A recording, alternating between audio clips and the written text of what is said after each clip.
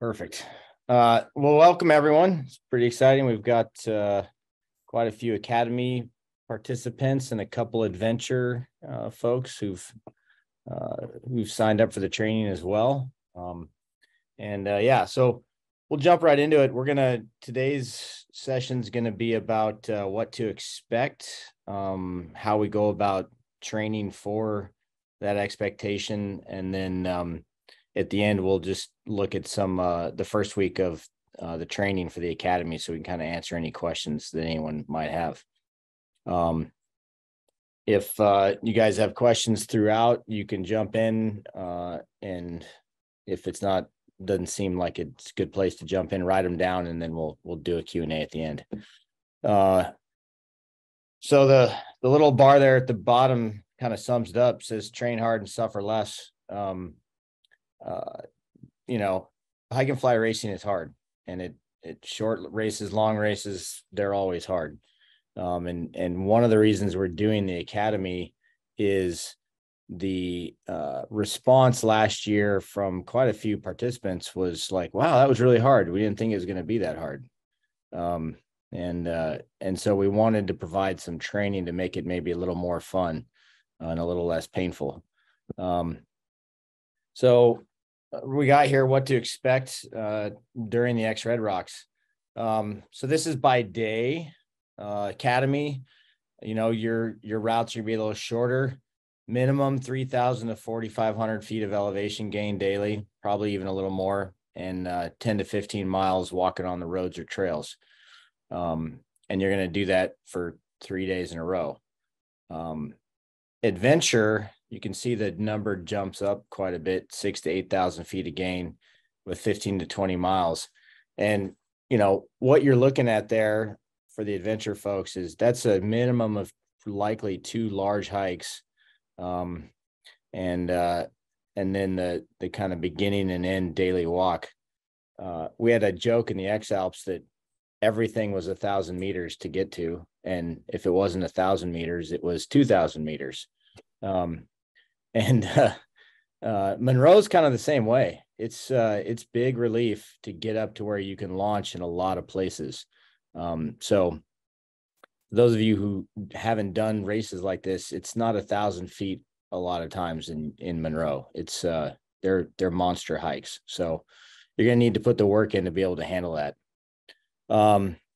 Cold, heat, nutritional, hydration challenges, all these things you should prepare and train for. We can have some mega hot days out in Monroe, and we can also have some pretty cold days that can be taxing in their own way. Heat training's real. If you don't live in a place that gets hot, try and figure out how to do some sweating in your training. It'll make a big difference on those hot days.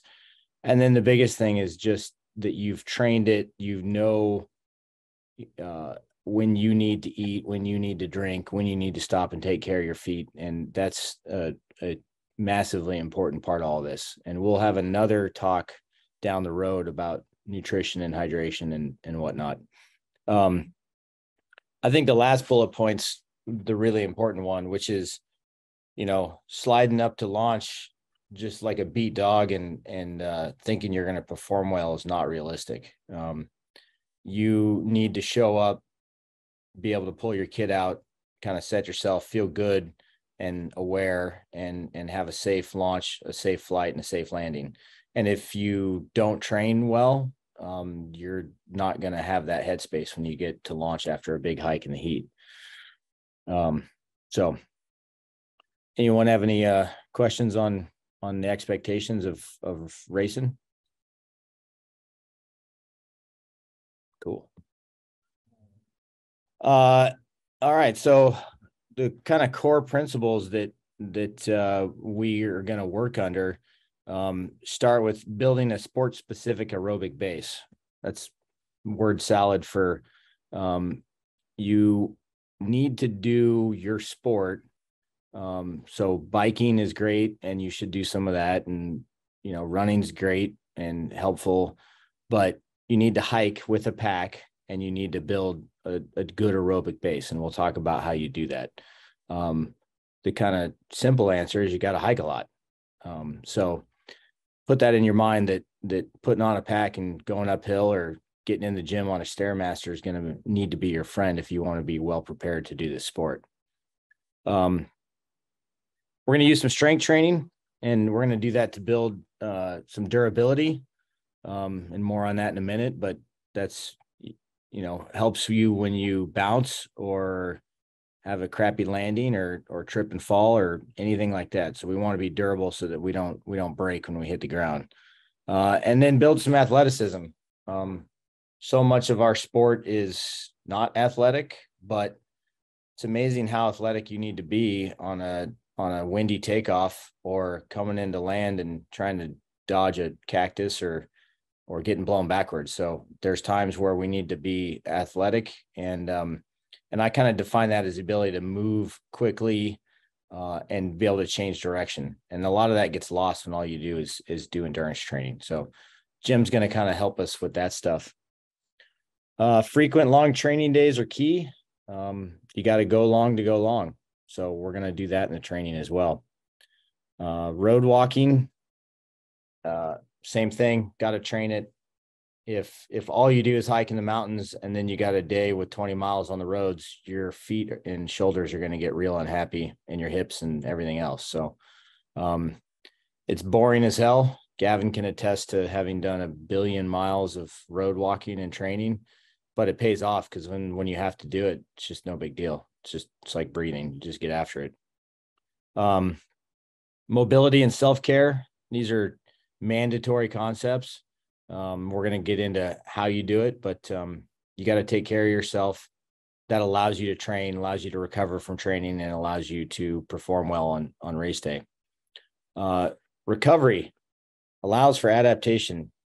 What that means is you have to rest. So we can't be chronically training. We need to take recovery weeks. We need to have rest days throughout the week where we're not out there punishing ourselves, because that's when your body recovers from the shock of the training that you gave it, and it tries to get better so that it won't hurt as bad the next time.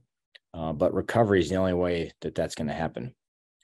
And then last is consistency pays more dividends than infrequent but harder work. The allure of crushing yourself is, it has a feel good component. You feel like you did something good, but we need to be smart about our training, first of all. And then the other part is just being consistent is the most important thing. And you can't, not do 6 days of training and train 2 days, but make the 2 days really hard. You're not going to get the same effect. So got to make time in your life to make these things happen. So we talked about the sports specific aerobic base. And the top one's kind of the key component, which is, it says aerobic versus anaerobic. Most people train with too high of a heart rate most of the time. And there's a ton of good research. The cross-country skiers have become kind of the gold standard for research, and all the Olympic cross-country skiers, they do like 92 to 4% of their training at what they call an easy pace. And most people find it too slow. Part of that's because they're not all that fit, and then they think it's not effective, so then they train harder. And really, we need to do a ton of this aerobic level training for the heart rate nerds out there. That's like your classic Z2 stuff. And it just can't be overstated that is the foundation that everything's built on. The anaerobic work, the interval stuff, we do need to do too, but I like to think of that as the seasoning for the meal. And you got to sprinkle it in. You've got to dose it. You should know what it's like to go at 100% or 80%. But it shouldn't be the basis of your training. So again, that's back to that. You shouldn't feel smashed every day when you're done training. The word sport specific in there. So I put under load in mountainous terrain. We move with our pack on steep and variable terrain. And again, you can't never train with a pack because you like running and then think you're going to put that pack on and feel good. It's got to become your second skin. You got to get used to it. And then moving up steep terrain, it's very different than, again, like running on rolling hills. When it gets steep and you haven't trained, you're going to start to feel it. Your calves are going to blow out. Your feet are going to hurt. So we need to do the best we can to get in that terrain. That being said, Eduardo Garza trained for 2 X-Alps and 3 X-Piers living in Boston. And he's an animal. And we had him on a stair mill, and it was miserable. And he wanted to freaking jump off a building every day because it was so boring, but it works. You can also do step ups. You can run stairs or hike stairs in a tall building if you live in a skyscraper. There's lots of ways to do it, but you got to find something that makes it somewhat look and feel like you're hiking up a mountain. I put the muscular endurance phase in there, and we'll talk about that a little bit, but I just wanted to make note that while it is so much of this kind of base aerobic stuff, we also want to get the muscles ready for the beating you're going to take. And these muscular endurance phases is what we do there is we're going to try and have you come out of a 3 or 4 week block pretty much sore every day and semi-miserable.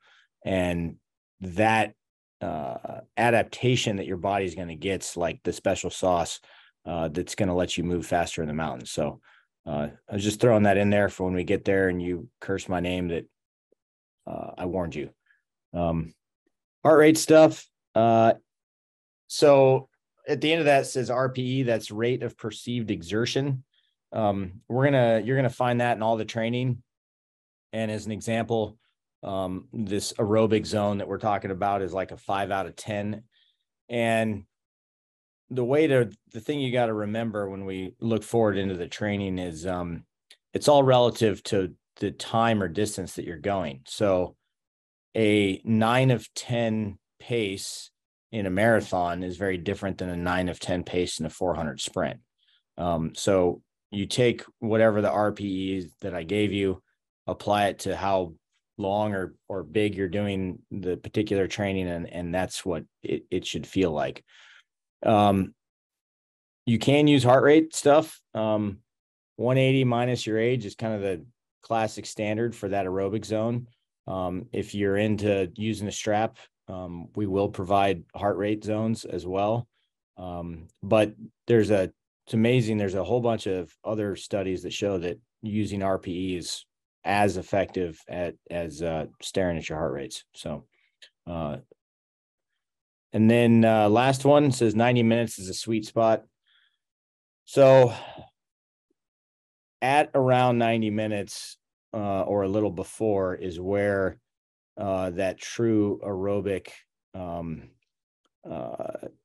adaptation takes place, and your body starts looking for it tends to run out of glycogen stores. So the glycogen is what initially powers your muscles. It starts looking for fat as fuel. It's where hydration starts becoming an issue. So all of the things that are going to come at you racing, you don't really deal with until you start nearing 90 minutes. So you're going to see a lot of workouts after we get going that are in that 90-minute zone.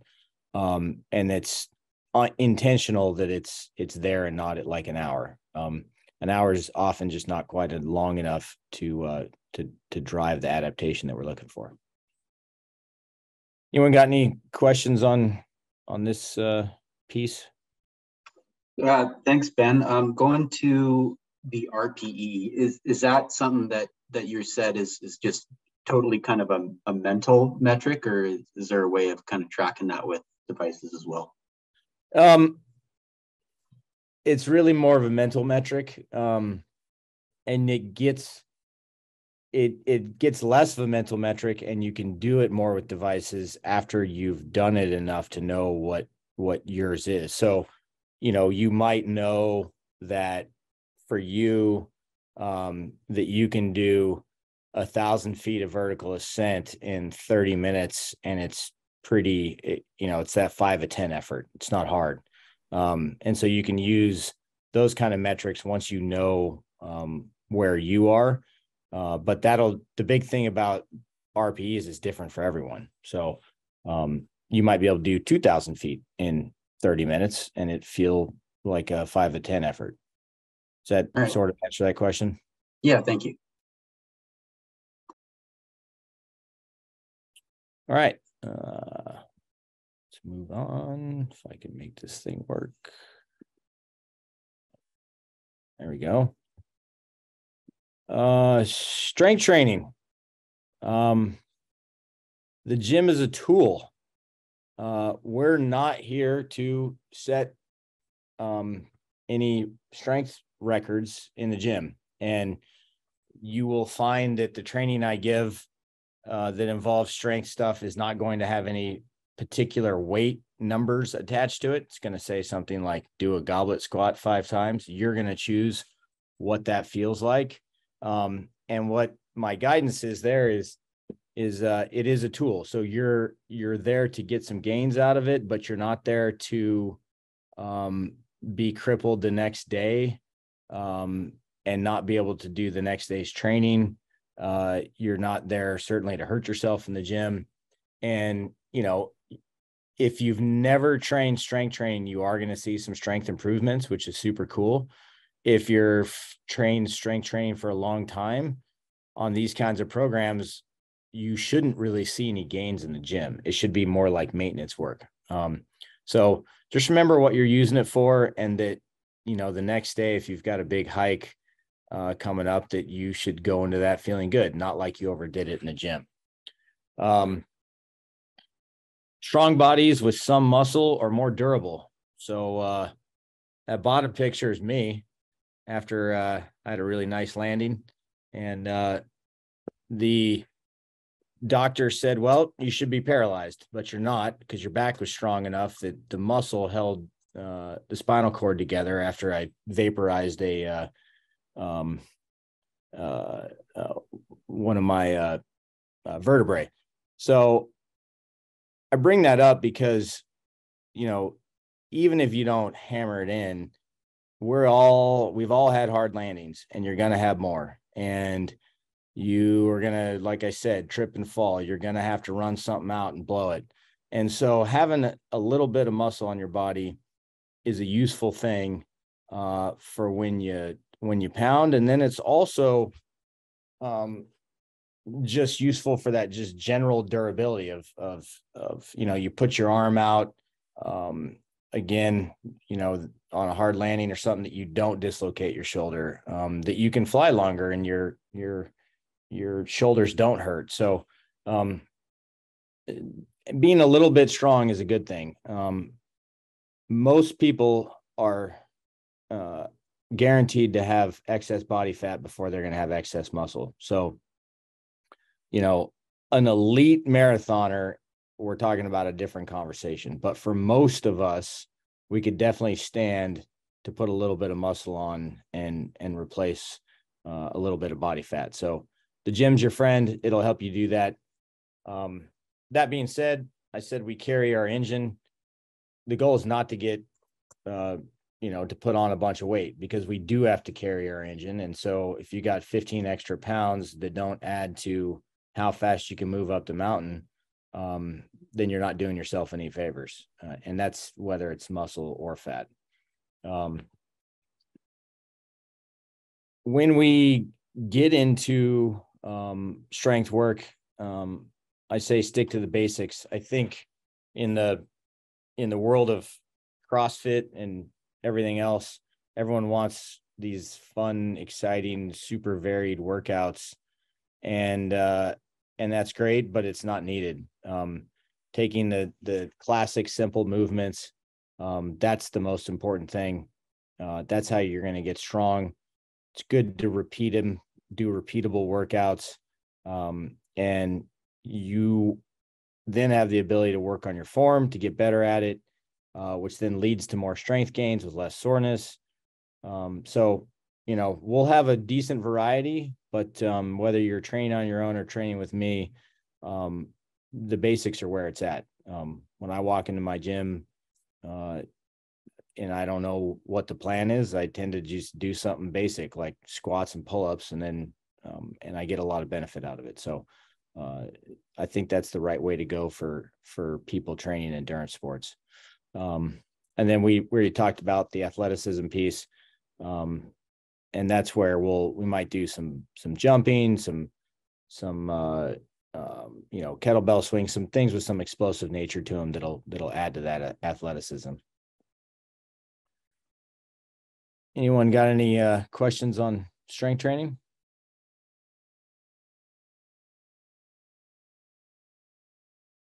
No. Cool. We are, for the Academy folks, we're going to have two options every strength session. One of them will be 100% body weight, something you can just do in your living room. And then another one will be based around being in the gym. So don't get freaked out that you got to go turn into a gym rat, or if I saw someone in their van, and you'll be able to still get some good benefits without having to join a gym.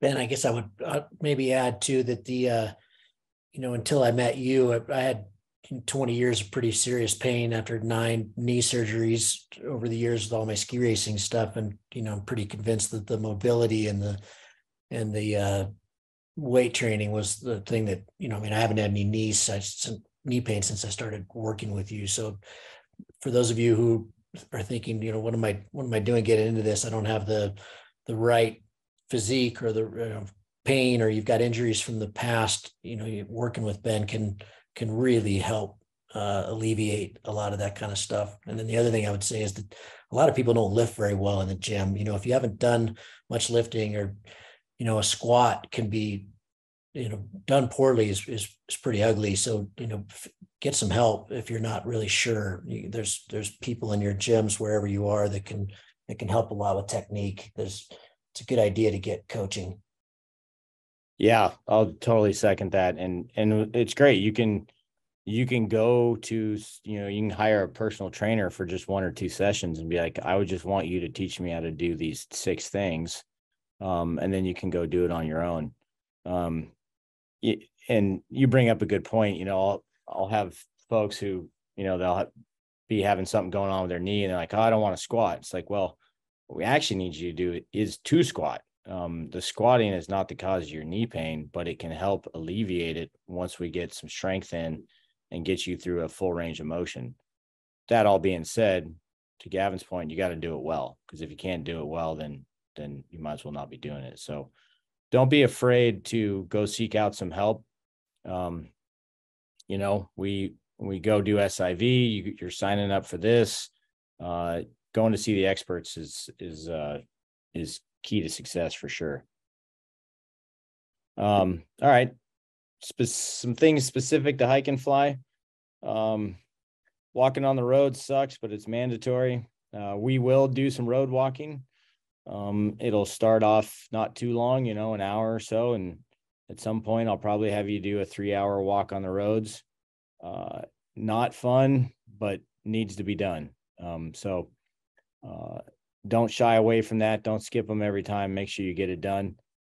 So one thing on that note is, and it's related to the bottom part with the poles.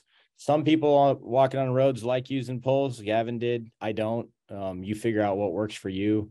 We'll talk about poles in a second for the going uphill, but for the road walking, work on what works for you. We're going to do some walking down with the pack. Generally, a quarter of your training should be down hiking. It sucks and it will make you sore. It's the eccentric part of the movement. But you're going to be faced with a turn point in the mountains, and it's not flyable someday. And you're going to have to walk down, and you need to not be scared of it.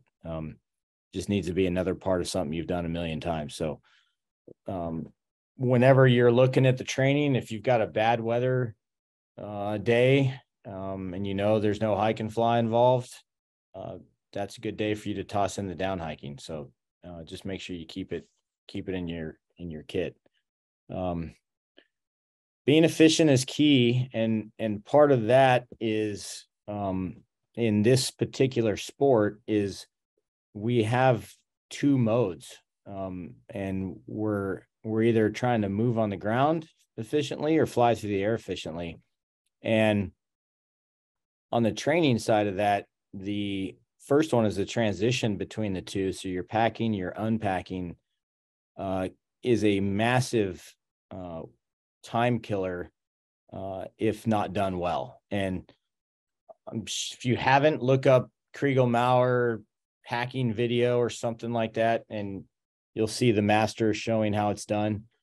You don't need to do a 2-minute packing of your wing. That's he's on another level like he is with everything else. But you should, whenever you have the opportunity, don't take the time, try and lose the time, try and be fast at your pack and unpack. Have a rhythm to what goes on when, in what sequence, how your stuff comes on and off. It'll also help you not lose things, because it's all related. You lose something, you got to go back. You just wasted time. And so the more you can train it, the better. We all know the guy, or maybe it's even been us at times, where, an hour after landing, they're still packing. That's not going to work in hike and fly racing. So put some effort in there. Do some hiking with your wing rosetted around your shoulder. That is one of the most unfun parts of hike and fly racing. It's like putting like a big heat blanket around your neck. But you never know where that might be useful. And, in the academy, I don't think we're not expecting or hoping you're going to be doing a bunch of technical slope landing. But what you might find is you go to do a launch and either you blow it and have to move, or you might figure out you set up in the wrong place. And the best one's actually 100 meters away. Well, 100 meters of vertical is pretty far. But by the time you pack and unpack, if you could have just rosetted it up and walked up the hill, you'd have been faster. So worth practicing and understanding how you can move with your harness banging you in the back of the legs and the wing around your neck. So work on that kind of stuff. And then finally, if you don't hike with poles with the pack, you need to. All the studies show up to a 30% efficiency gain. You do actually burn more calories, which is interesting. So there is a energy requirement to train with poles, and it's because you're using your upper body. But it doesn't show a detriment in endurance pace. So it's really just a kind of overall fueling thing. So you will not move well in the mountains without a set of poles with a pack on. So if you don't have them, go get them. Questions on this one?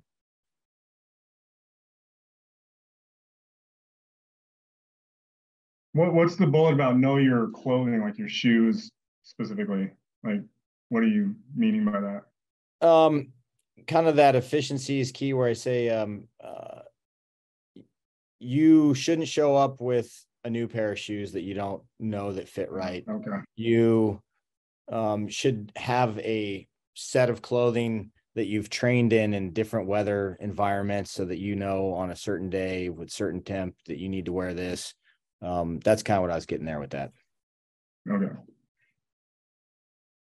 And Ben, the pole thing, is there like a degree or slope angle where that number comes into play? I know we were saying like roads is negligible or something. Oh, for the poles? Is that what you said? Your opinion was different for like flat ground with poles. Yeah. On flat ground with poles, it's a matter of taste, but it does not show to have any efficiency gains on that at all. It's just on, I don't know what the slope angle is, but kind of think Not very much. Not very much, yeah. On the subject of efficiency, running versus, or I guess jogging versus hiking on flat ground, is it waste of energy in your opinion, or time saver? I'm going to answer this a bunch of different ways.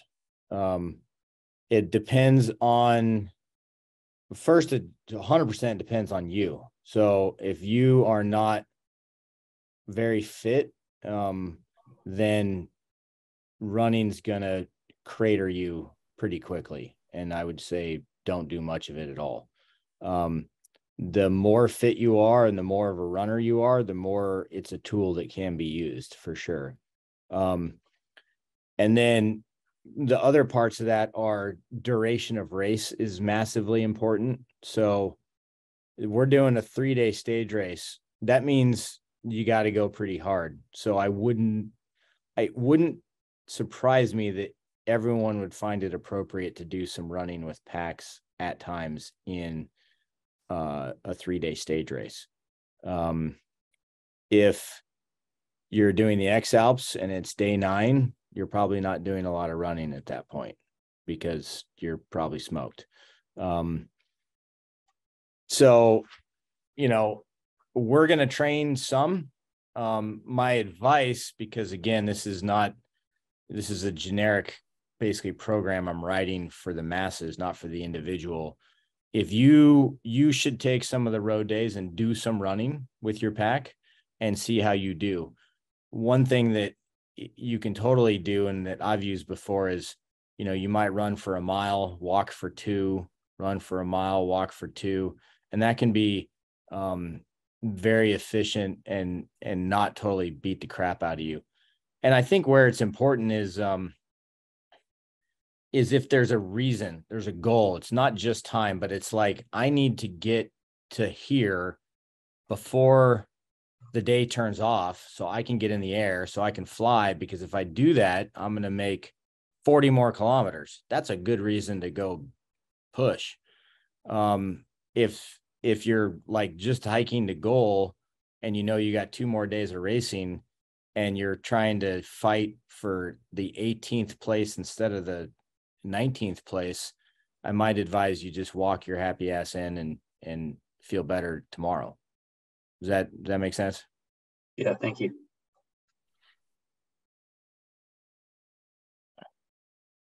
All right.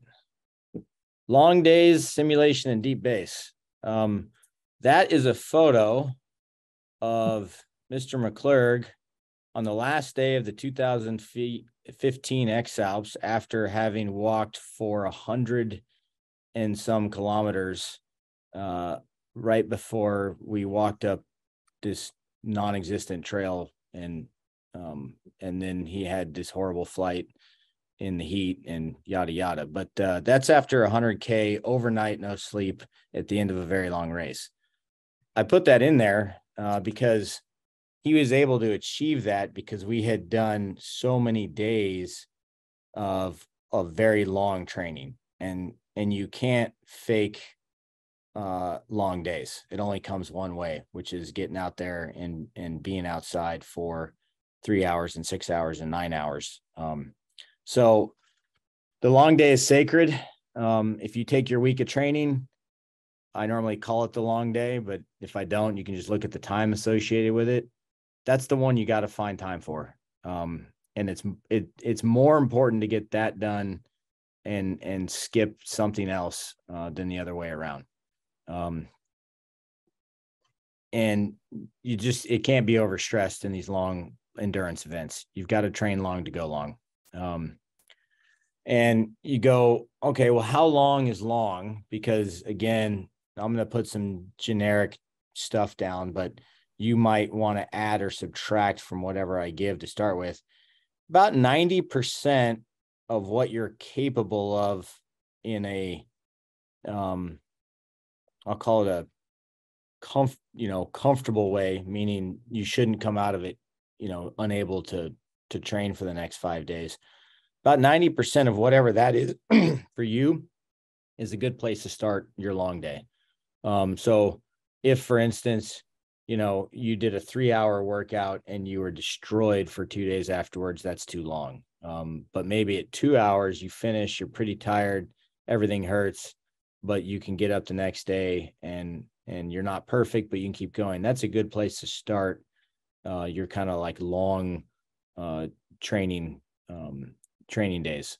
and then you just build from there. There's nothing real simple about or complicated about that. We just keep adding, and you'll get better. What do they do? It said they improve your aerobic base, your muscular endurance, connective tissues, and then they make you figure out that you have horrible posture while walking, that your nutrition sucks, that you don't know how to take care of your feet, that your shorts that you love are chafing, that you require half as much water as you thought you did, and you've been drowning yourself, and that you don't sleep enough or whatever. I just gave you all the negatives, but we don't really see the holes in our training or the holes in our lifestyle until we do some long training days. So make sure those get done. Simulations, Gavin's talked about the usefulness for him in the X-Alps, and I've heard that from all of the athletes. And what we're going to do are you want to do some multi-day training.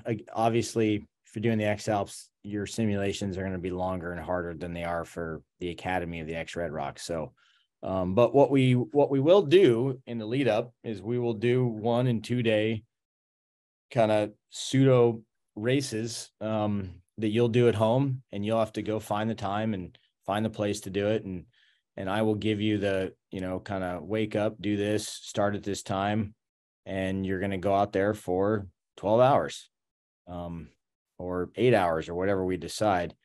And they again, like the long days, they really show you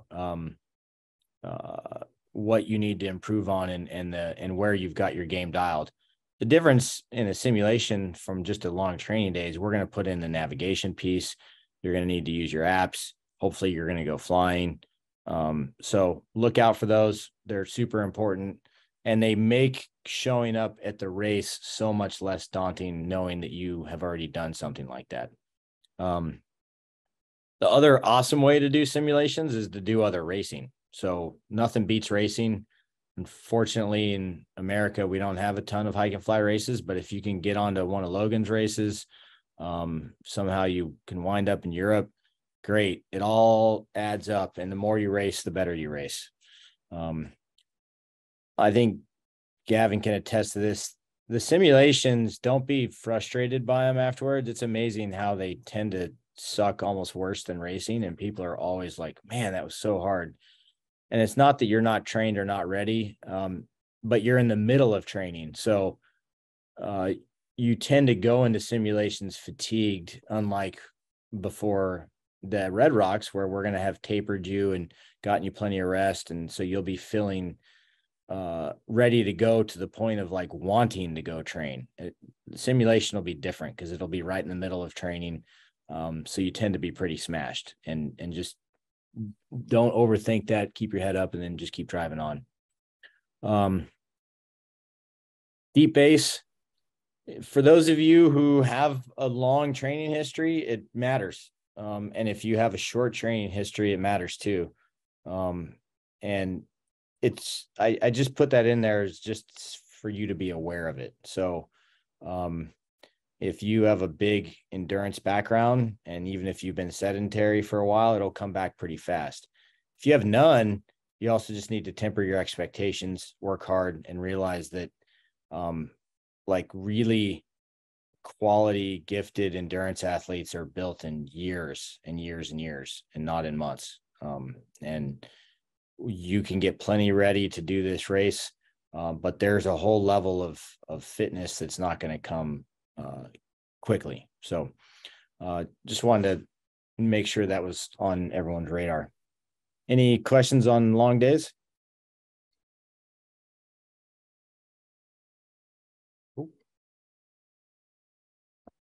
Self-care.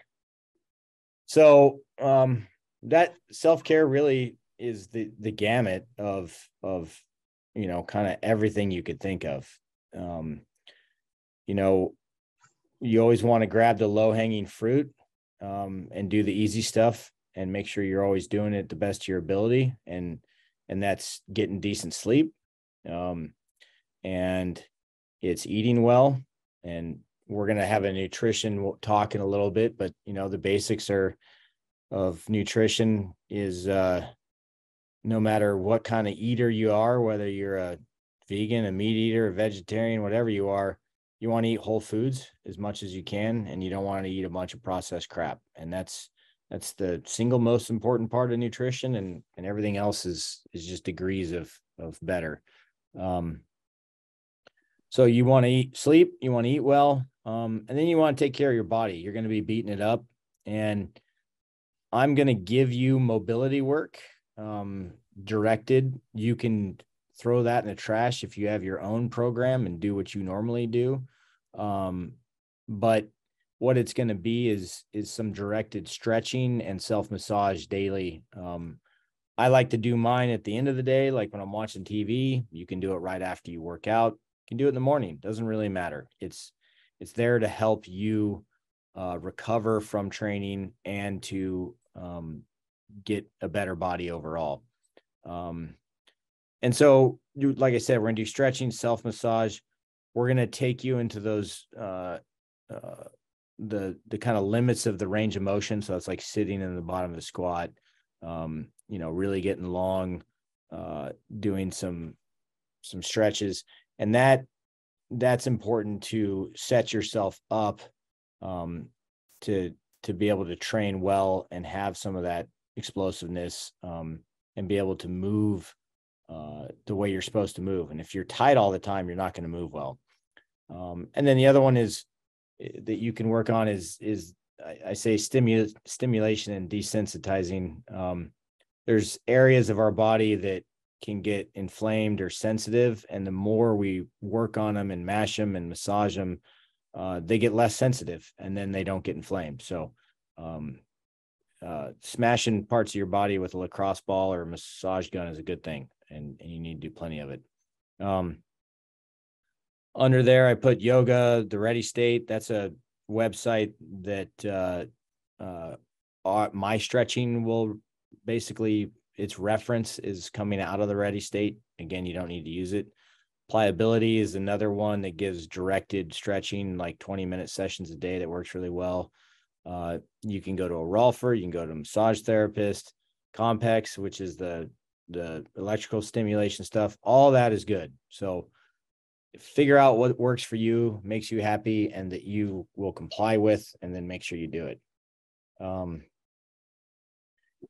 I say tissue should not be sensitive. Whenever you massage something, if it's really sore, then it's an angry muscle and it needs more massage.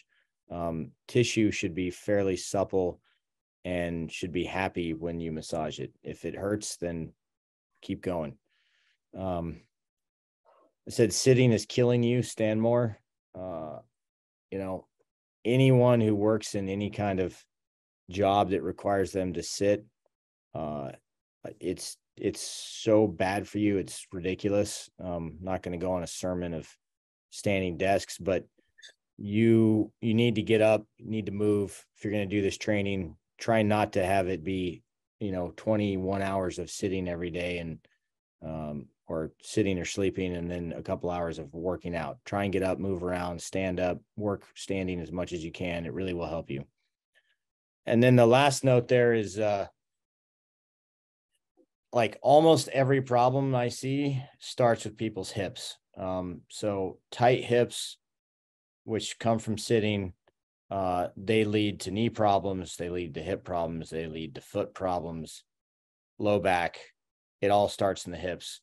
We're going to have stretches that you're going to do, and you're going to figure out, damn, my hips are tight.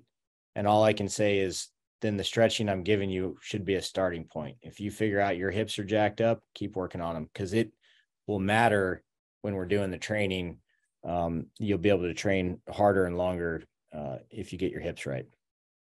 And then the last one, we're going to do 3 to 5 week blocks, and then we do a recovery week.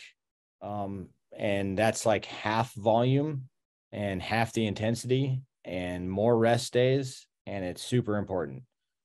So whether you do this training, you're training on your own, make sure you're putting in those rest weeks. Like we talked about earlier, that's where your fitness and adaptation is going to come from. And if you don't, you're almost wasting your time with your training, because it will not be as effective if you don't rest. So make sure that gets done. Questions on this one?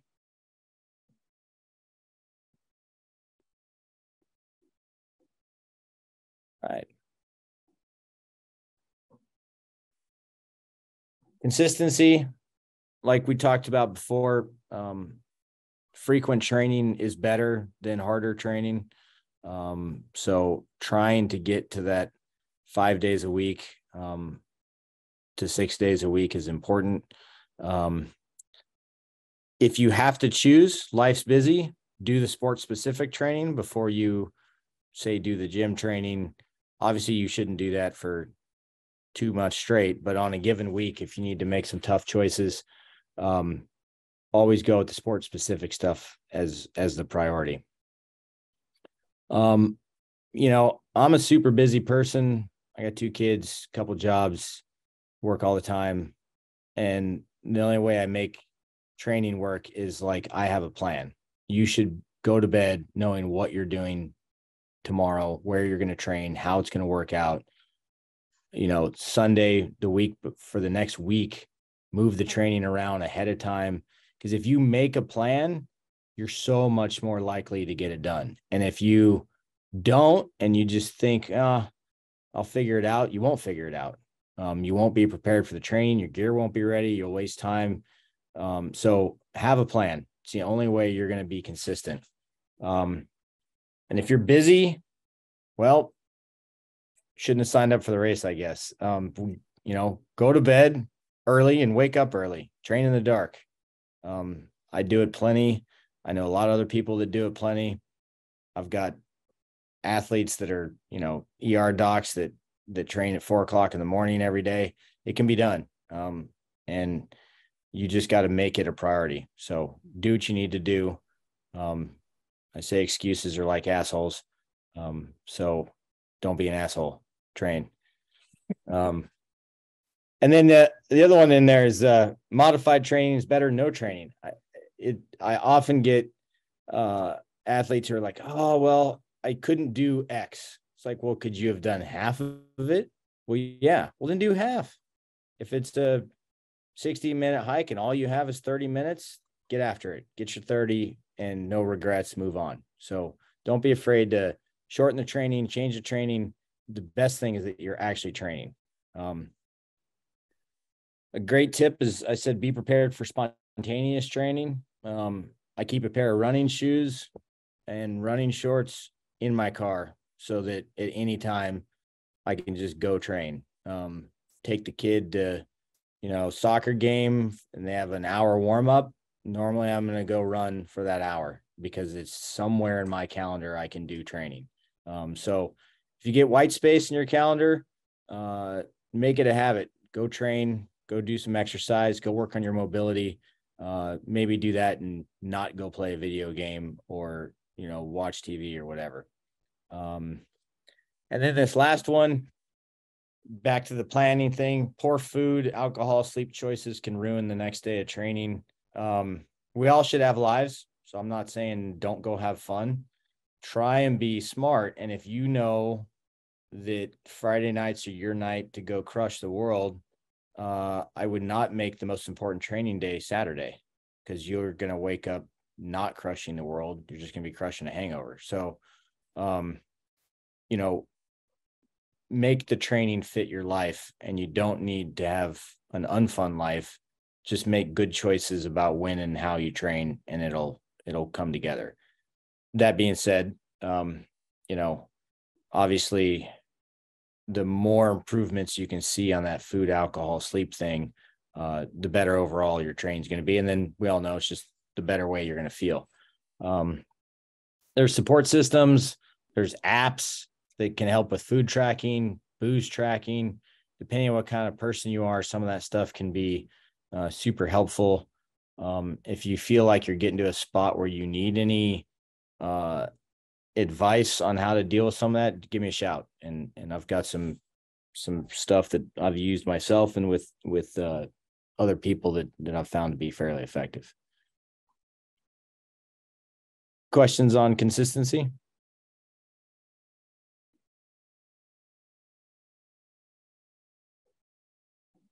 Cool. Wrap up. There's Eduardo at the X Pier. Talk less, do more.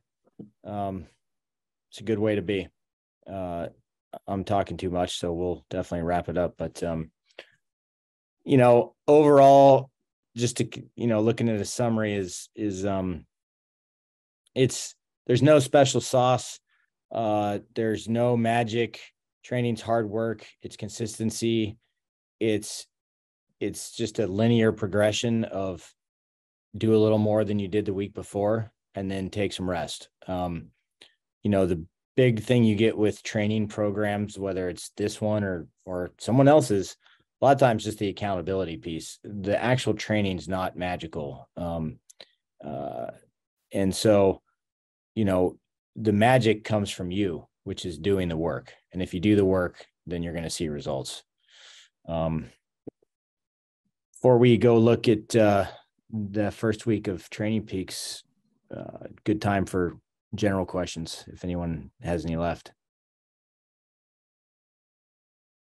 I would just say that if you're intimidated by anything that Ben just said, you shouldn't be. If you haven't done this, you're embarking on something that's incredibly awesome.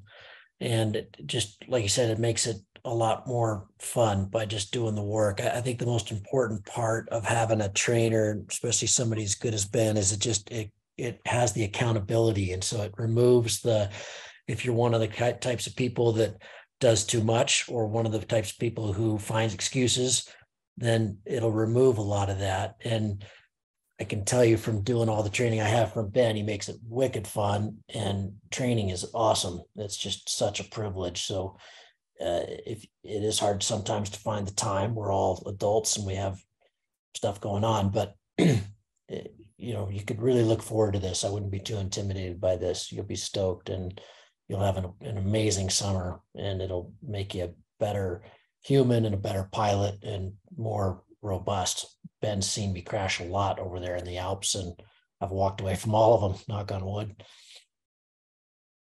No doubt. Yeah, no, I mean, that's the thing. It is fun. It's not every day you're going to want to do it, but most days you should be stoked to go train, and the feeling you get when you're done, can carry you the rest of the day. So let me see if I can go ahead. Yeah, thanks for throwing this together, guys. About acclimatization, if you could just mention just a couple comments. If you're training at sea level, and say you don't have the luxury of necessarily training at altitude before the race, should you consider modifying your training program so that you could potentially, when you get up to altitude, I think Monroe is at 5,400 feet. I think Monroe Peak is like 11,000, right? So any guidance, any advice you can give to those of us at sea level, training at sea level, that'd be helpful.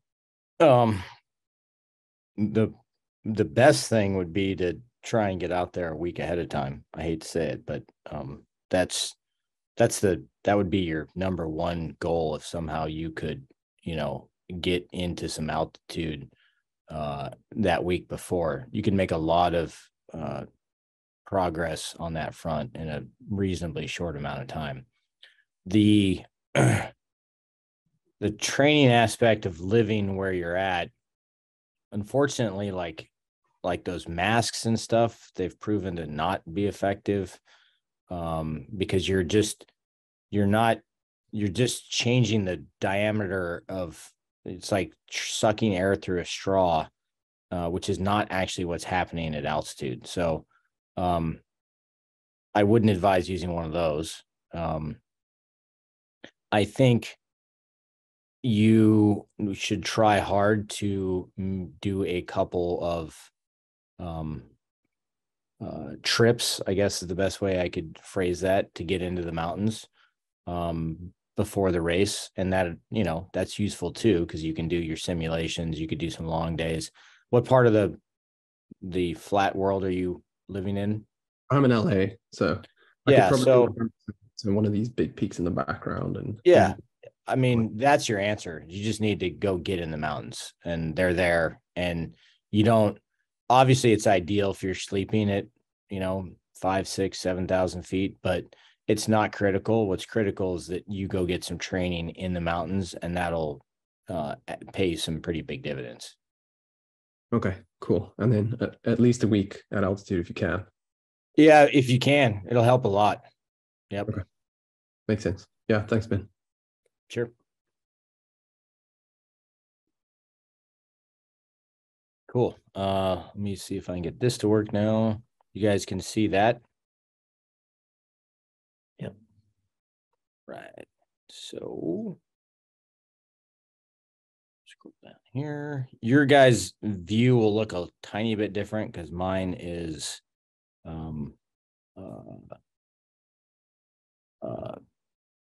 the coach's edition. So Wesley, you're on here. So everyone and we're still just looking at the PowerPoint, or at least I am.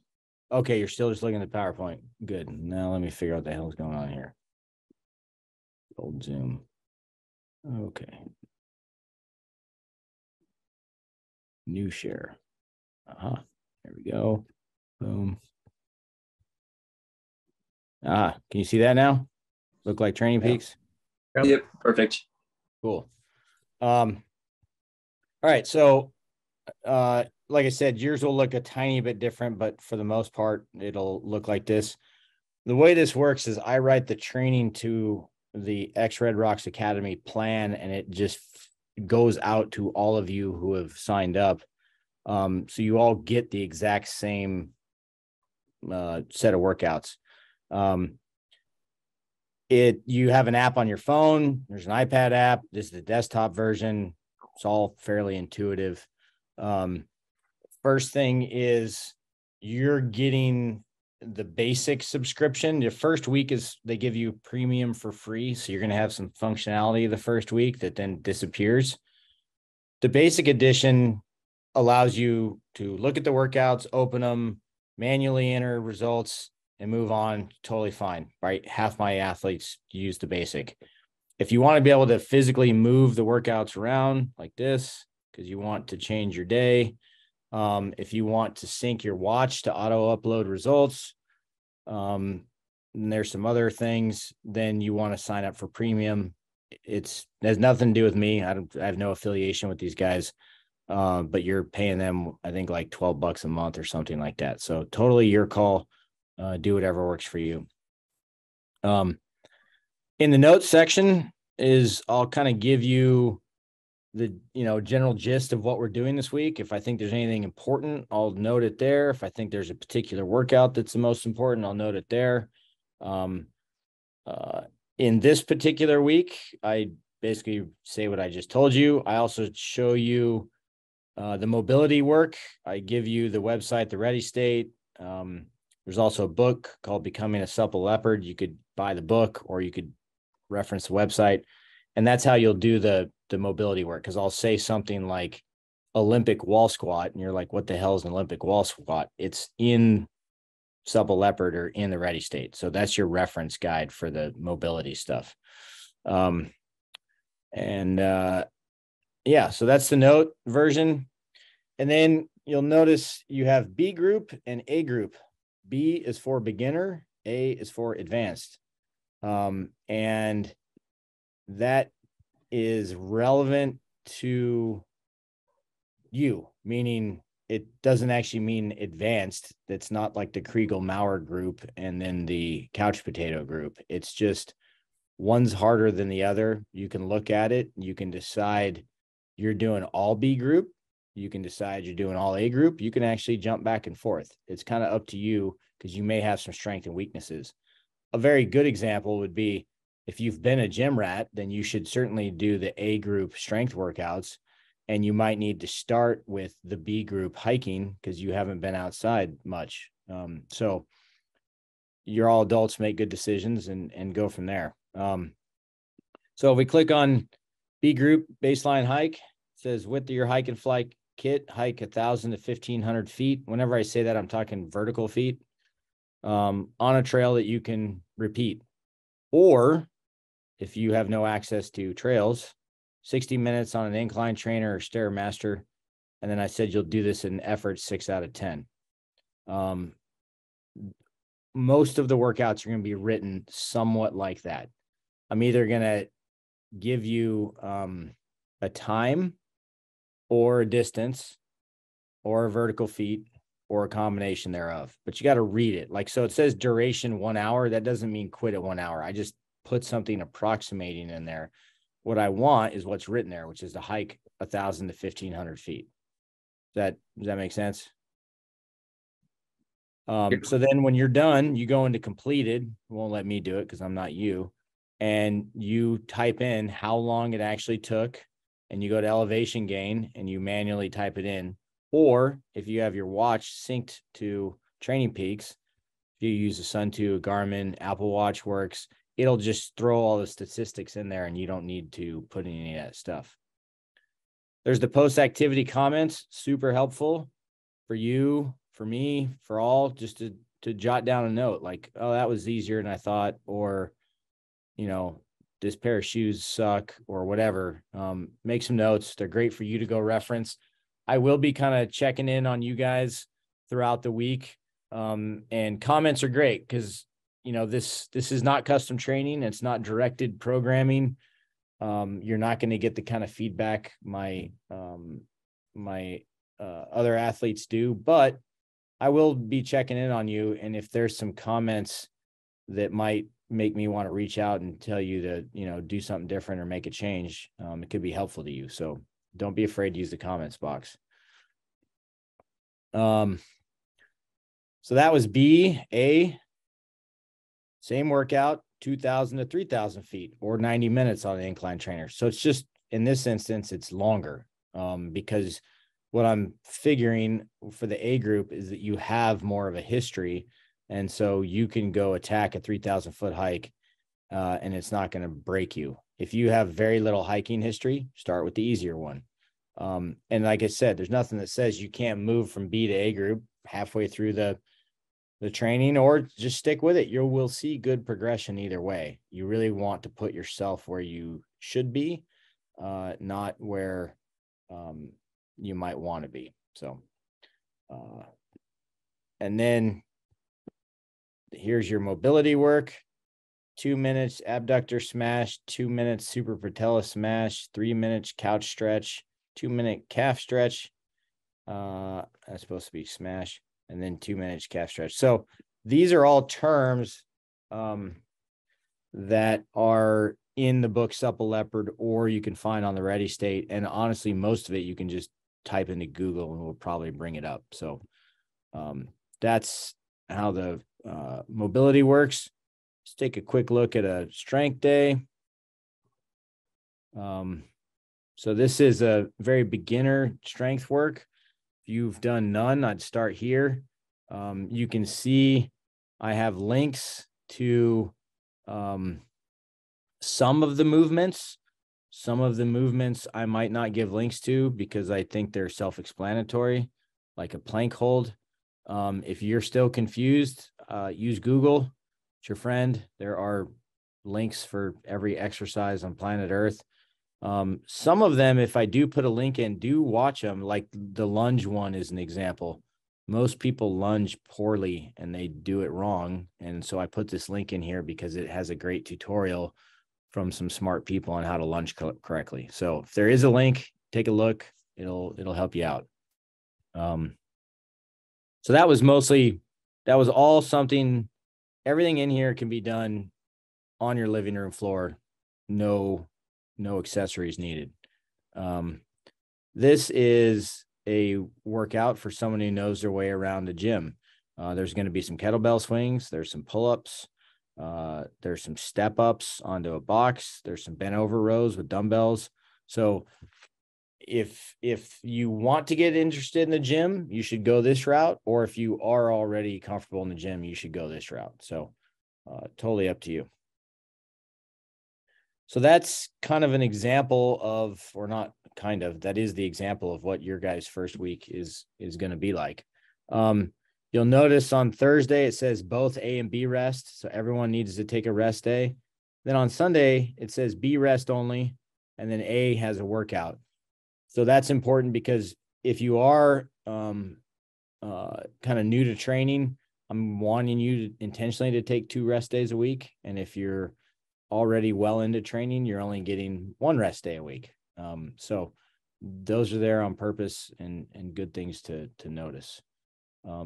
Has anyone jumped on since you guys signed up? I've got 16 people, I think, on Training Peaks now from this group. Has anyone jumped on and been able to navigate it? And this is actually showing up correctly? Yep. Cool. I think I have to figure out how to upload and enter the workouts when they happen, but I'll get there. Yeah, it's once you get it set up, it's nice. It just takes all your thought away. Let's see.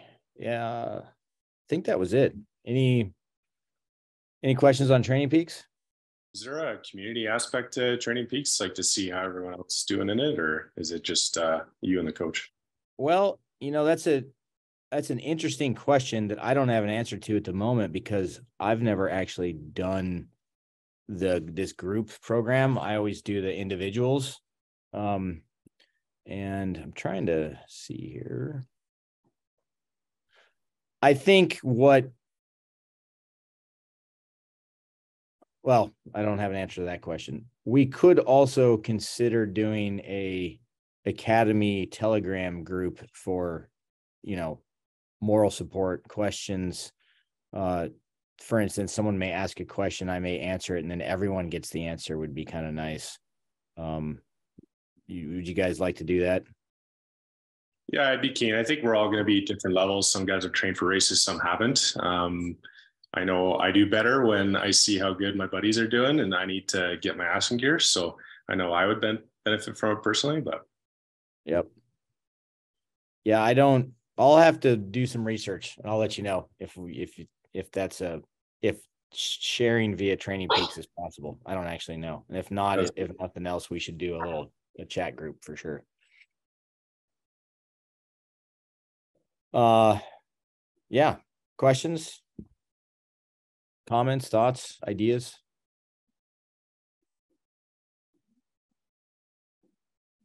Ben, you might want to, you might be too nice for this, but so I should say it, but I guess everybody should understand what this kind of training comes with and what, maybe more importantly, what it doesn't. You don't get to just call Ben all the time and ask him questions with this program. You can imagine that would be, this is $200 for 5 months of training. That just doesn't work. He's a busy guy. So I don't know. You might want to comment on that, Ben. Yeah. So what's different is like Alejandro's on here, and he's been doing custom training with me for a long time. He can send me a telegram anytime, anywhere, and I answer it. We've got a phone call in 2 days. That's what that type of training gets you. To your point, that's not what this is. It really is. I'm going to give you guys my best look at what good training is for a group, and then it's really you guys running with it. Like I said, I'll check in if I see any general trends. I'll make notes. If there's something wrong, I want to know about it. Like, I don't know, I thought I filled in a day and it's blank or something, but you're getting a very different product with this. I think the train's going to be awesome and you're going to see good benefits, but I won't be there holding your hand for sure.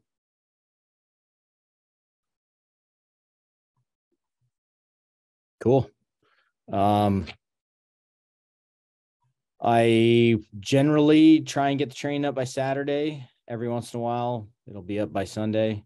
We'll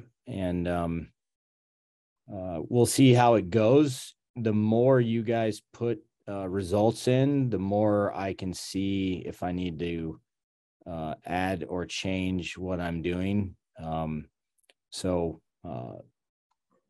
Feedback in the app is good. So even if I'm not talking to you directly, I can see if I see that, everybody in the B group is, commenting that it's too hard or too easy, then I might, adjust that group's training. So please leave feedback in Training Peaks.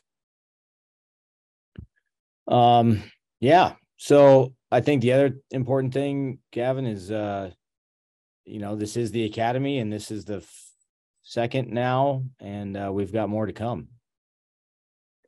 Yeah, we're going to do a whole bunch of these, everybody. So stay tuned. But that was great, Ben. Thanks, man. Right on. Yeah. Thanks for everyone for tuning in.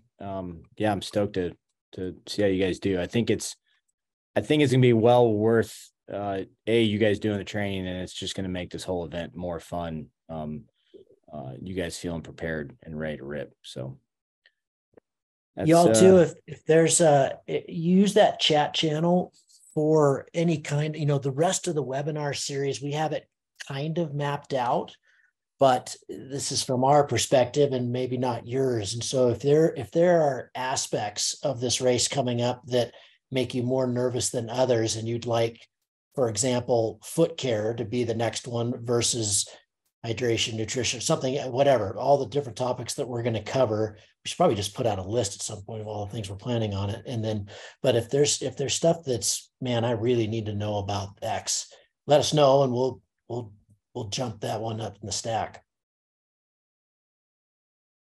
Cool. Yeah, we'll do. Cool. Thanks, everybody. Thanks for everything. It's awesome. Thank you for right on. Thank you very much. Awesome. You're gonna love it. All right. We'll talk to you guys soon.